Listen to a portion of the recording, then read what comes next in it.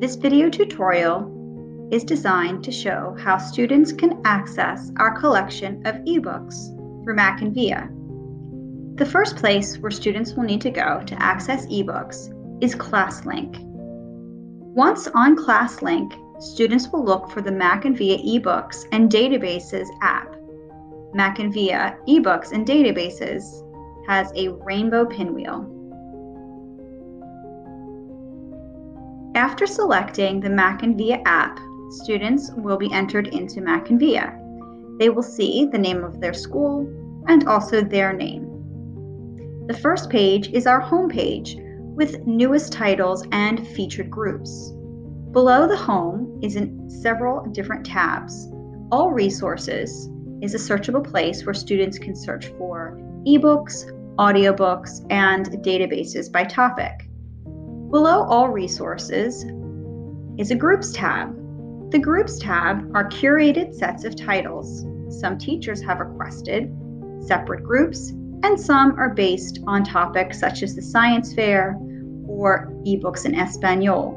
Our collection of Black Eyed Susan books are there as well. Below the Groups tab is a Categories tab.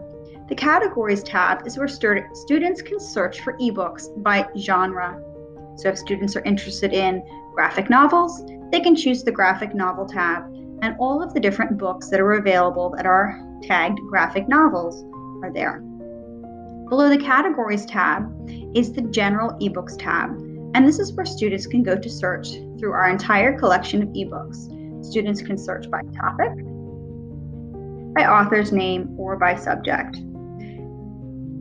As books appear, students will notice several icons. If there is a red icon, it means that book has already been checked out by another student. Some of our books are single user copies. So the same way a student might borrow a book off of the shelf, there's one copy here that has already been borrowed by another student. Students may request a book, and that request will be filled when the book is returned by the student who previously is borrowing it. Students can cancel their request at any time. Students do have the ability to preview books, to favorite books, and also find out more information about a book. So if perhaps the book that they wanted isn't available, they can choose that little information icon and scroll down to look for similar subject books, and perhaps they can find something else that they would like to read. If a book has a gray icon with a picture of a book, students will have one of two options. One, they can open the book now and read it right away.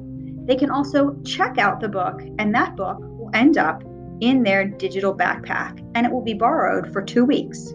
Books will automatically return after 2 weeks unless the student chooses to return the book early. Within their backpack, they can see any books that they put on request, books that they've favorited, books that they currently have checked out, and any books that they have made notes in. So we've got our book, which can be opened and read right away. Some of our ebooks are just plain text on the page, and the students are able to read. Some of our ebooks are interactive and have music and narration. If a book has a gray icon but does not have the option to check out, this book is a multi-user subscription. What that means is that as many students as would like may read the book at one time. So there's no reason to ever check out one of these type of books because that book will always be available. If students want to find that book again, they can just favorite it, and then it will be easy for them to find if they're returning just by clicking their favorites. As students are searching for books, they can search and filter by several different topics. They can search by genre. They can limit by interest level. Our books range from pre-K to professional. So if they just want ones that are perhaps from grade 5 to grade 8, that will limit the titles that they see. Students can also limit by reading grade level, lexile level, and language. So if they were looking for a book in Spanish on a 4th to 8th grade reading level, these are the different books that we would have. And as you can see, some are checked out, some are available to read right away or become checked out. While in Mackinvia, students also have the ability to visit our Databases tab. Databases is where students can go for informational reading topics. We have over 50 different databases at the middle school level. And if students log on to Mackinvia, they will never need a database-specific password. They simply need to click Open Now, and that database will open immediately, where students can begin searching for any topic that their teacher might have assigned them. If you need recommendations for the best database to use, you can check with your teacher or check with the librarian. Underneath of databases is an audiobooks tab. Audiobooks are books that are read aloud with no text. We have over 280 different audiobooks. And also there is links. Several pages have been linked. Right now we're featuring science fair project ideas, resources for National Hispanic Heritage Month, and then some different fun resources, puzzles, computer coding, and Unite for Literacy, which is a platform that will narrate simple ebooks in multiple languages.